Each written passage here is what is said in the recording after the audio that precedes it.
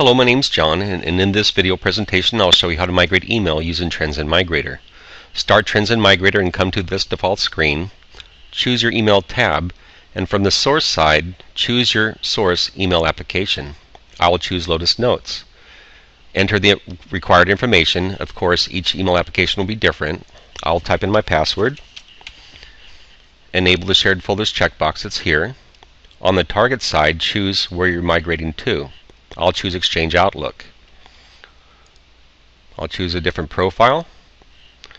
And once I've selected my source and target email application and entered all the required information, I will click on the enabled check box and look over here on the button. Now there's a green check mark. This means email is ready to migrate and all email folders will migrate.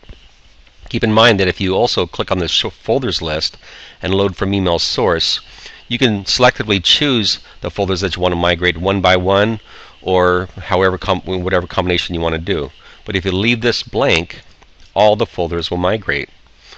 Once you're content, ready to go, press the Start Single Migration button, answer the prompts, and the email migration happens. What you see in front of you is the migration monitor. It'll show you the status of the migration, and when it's finished, it'll come up with the migration report.